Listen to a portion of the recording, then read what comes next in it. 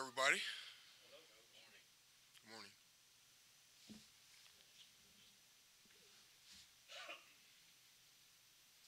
Coach, this defense has been one of the most stout that they've had here. They got started getting real good last year. What do you think has been you had transfers, you got a lot of different parts and people coming in. How has it meshed together to be as good as it is? You know, I was asked that question last week.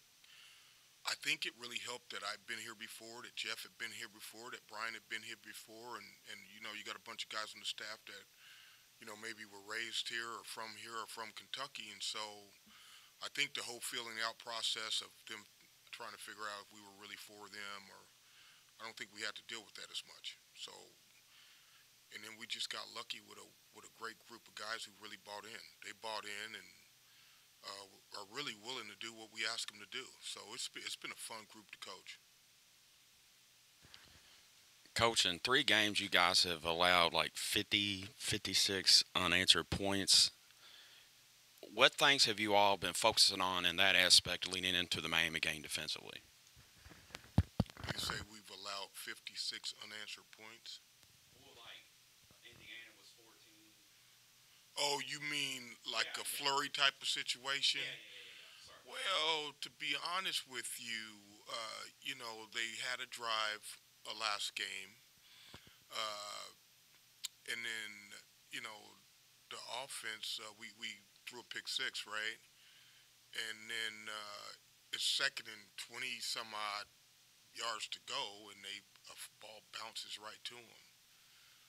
Uh, you know, Typically you don't want to allow one bad play to become two, but I don't think we're facing that problem. I think it was a situation where we gave up 17 points in that game. They had one drive. Um, they kicked the field goal for it. I'll take 17 points a game all day, every day. Ron, you kind of touched on it with that question, but last year that defense relied so much on their pressure Yeah. and getting sacks. Yeah. Is it kind of a balance this year where you really shut off the run game and you get pressure as well? And is that the best thing that they do? Well, The secondary seems like they're pretty stout as well. well, we want. I look at three stats. The number one stat is loud. That's number one. All right. The second thing I look at is rushing yards per game, right? Because if you can stop the run, then you get to third in some advantageous situations. And then the third stat is percentage of success on third down. That's the three things that I look at. And so if you look at us, I think we're uh, in good shape in all those areas. But we want to choke the run off. We want to stop the run. That's where football kind of starts, and then get you to a third down where we can get after quarterback. How would you characterize your relationship with Jeff? I mean, you're opposite ends of the spectrum, really. Your defense, he's offense, or then known as offense. Well, I've been blessed, like I think I said before, in that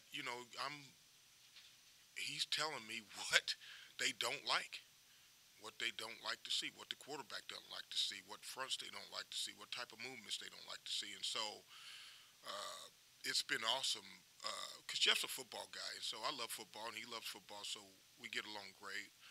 But it's a cool thing at this point in my life and my career to just really be able to talk ball with a guy who's an expert at what he does. It'd be different, I'm not guessing. I'm not. He's telling me exactly how they teach it. This is exactly how we teach it. So it's been an advantage for me.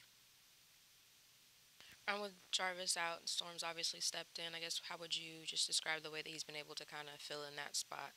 Well, Storm has had some good years in the ACC, and he's been an All ACC player. And I still think he can continue to improve, which I think he is. Believe it or not, I felt like at times he needed to be more confident in his abilities. But I like Storm, good kid, good family. He's playing hard. He's getting better. Coach Ellis is an awesome coach and does a great job with those players. So I like Storm, and I think he's going to keep getting better. Ron, you were mentioning third down. You're in the top 10, I think number 6 in third down percentage. You use a lot of different guys, and it's not always the same guys because I think Trey Franklin was in there a little bit last week. Frierson Yeah. comes in, Cam Wilson.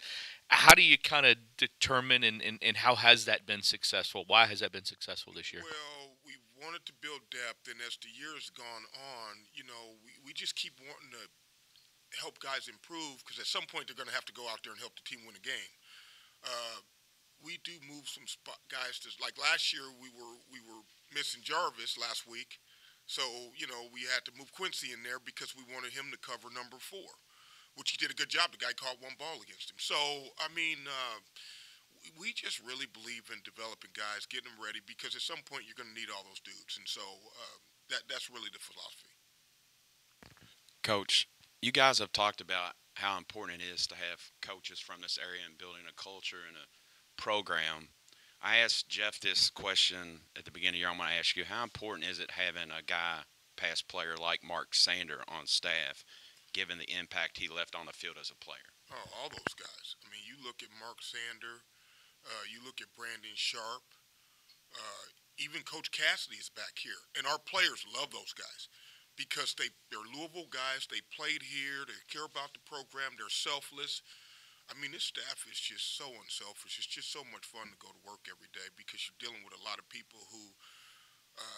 I'm the coordinator, but there's a lot of input everywhere, and I never am like shutting a guy down or not listening to a guy or whatever. So for our players, they see that. The players see that. So it's not like they don't take input from every single guy who's out there. And we're just blessed to have some guys out there who have been big-time players here and beyond here and are great people. Yeah, Ron, Van Dyke was their quarterback, got pulled. Looks like his replacement is hurt, and he'll be back. What does he do well, and what does Miami try and do when they try and beat teams? He's played a lot of football. That always comes into play. I think he's been criticized, and I think when you're criticized as a human being, particularly in the sports world, you're going to go one or two ways. You're either going to, be heartened by it and get better at what you're doing, or you're going to fold up. Now, I expect this guy to be heartened by it. I expect him to play his best game against us. Miami is talented. Their offensive line is as athletic as any line we've seen all year long. Maybe the most athletic, in my opinion. They throw the screen game better than anybody I've seen in a long time. Those perimeter and those tunnel screens, they throw them really, really well. They're running, but they have some big backs, smaller backs. They play about 5 guys. The tight ends can run and stuff. So it's not only him, but I think the way they're running their offense, they're going to allow him to try to have some success. They run the RPO game. I expect him to screen it out there and give him some easy throws, get his confidence going, and run the ball. You use so many guys up front, but it seems like when Jermaine has been healthy and playing well, that you're maybe a little bit stronger out there. How much does he bring to that defensive line? Well, if you watch him lately, he's getting back completely healthy, so he's really quick and he's really strong. And he's what I saw on tape. I thought the guy was a pro guy when I got here and studied the tape.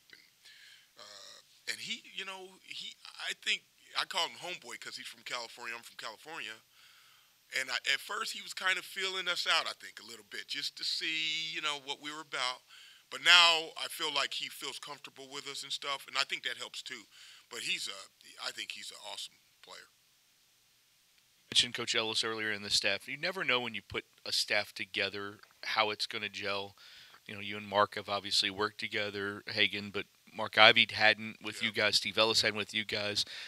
Carl's there. Can you just speak to what you guys on the defensive side of the ball have done as a staff? Well, I think it started a few years back when Jeff had some issues with a guy he hired at Purdue, and so he kind of wanted it to be a collaborative situation in terms of staff building, and so I was open to that.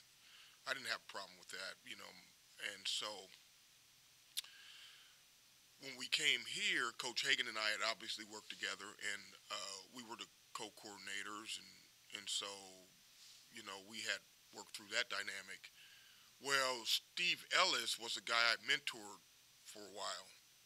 And so when we had the chance to get him, I was like, thank you, God. And then Jeff liked him, so it worked out.